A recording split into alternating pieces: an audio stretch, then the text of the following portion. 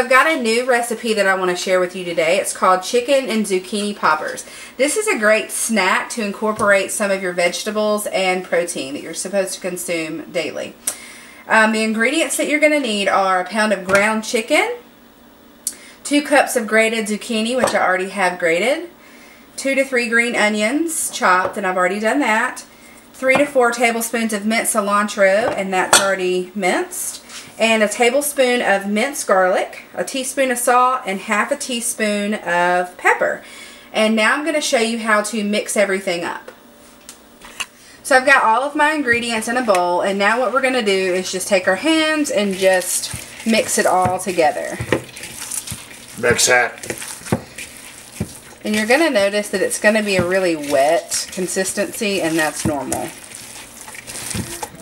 Alright, so now all you're going to do, and I was out of parchment paper, so I lined my cookie sheet with aluminum foil and put a little bit of cooking spray on there, or olive oil on there.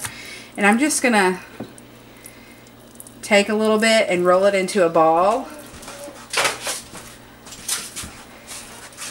And that's pretty much it.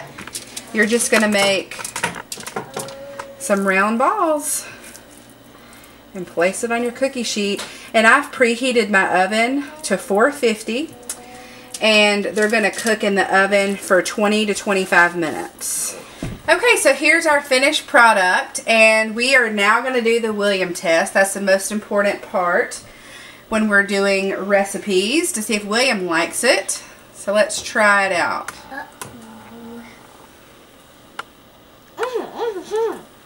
You like it?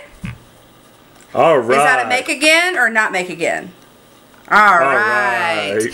All right, so there you go. These are also really good if you dip them in like guacamole or salsa, so that's another option. You don't have to eat them plain. All right, hope this was helpful.